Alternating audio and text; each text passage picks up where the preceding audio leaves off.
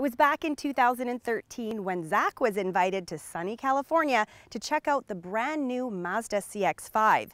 He was really impressed with its fuel efficiency, styling, and handling. If you want to see that review, you can go to our website, drivingtelevision.com. Zach also predicted that CX-5 was going to be a winner for Mazda, and he was right. The CX-5 is the top-selling vehicle in the Mazda family. In fact, it accounts for almost a quarter of all the vehicles that they've sold. Well, this time, Mazda has invited me to beautiful San Diego to test drive the all-new 2017 CX-5. Zach and I were both really impressed with the previous model, so my expectations are pretty high.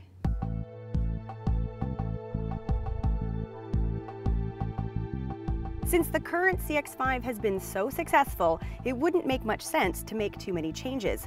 In fact, on first glance, it almost seems like there are no changes at all. The touch points in this vehicle are very much elevated from the outgoing vehicle. We really focused on refinement of materials. And then that extends through the listening experience with the premium audio and the Bose sound system. They've really refined that, better bass response and better control across a wide variety of music types.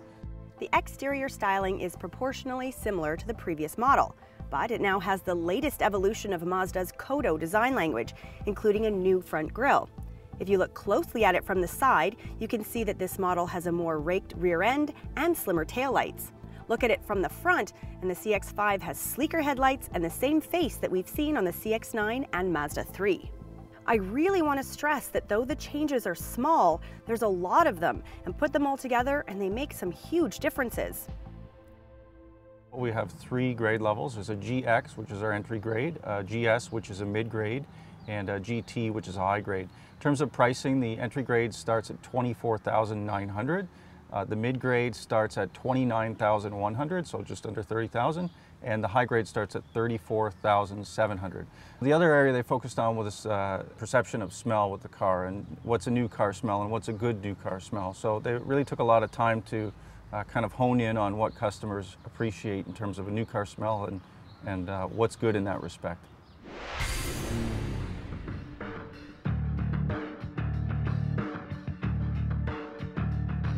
The dash now has the same infotainment screen that can be found in other Mazda products, and it looks much cleaner. And some of the small changes that I noticed, the shifter has been raised 60 millimeters, which means it's closer to your hand and easier to reach. They now have a full color active driving display so you can keep your eyes on the road. They've incorporated soft touch fabrics on every touch point, and they've improved the grip feel on the steering wheel. Within seconds of getting behind the wheel of this new CX-5, I am really impressed with how much quieter the interior is. Again, Mazda made just a couple of changes that have really made a big difference. The windshield is thicker, some of the trims are a little bit thicker, there's more insulation, and just a small thing like moving the windshield wipers a little bit lower than the hood so that we don't hear as much wind friction. We're going to be seeing the same engines from last year, but what's very exciting for us here in North America is we're going to be seeing the introduction of the Skyactiv D diesel engine.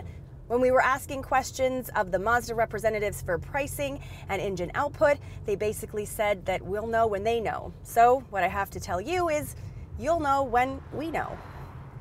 Mazda also adds torque vectoring control to the CX-5, which means that more torque goes to the front axle and it makes the corners feel much more smooth, not just for the driver, but also for all the passengers.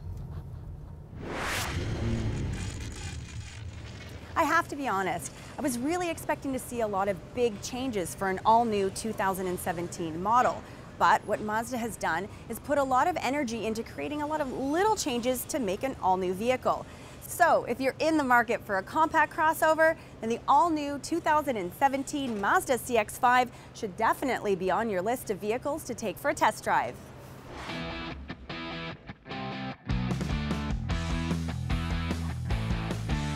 Is your next car going to be a diesel? We have all the reviews at drivingtelevision.com.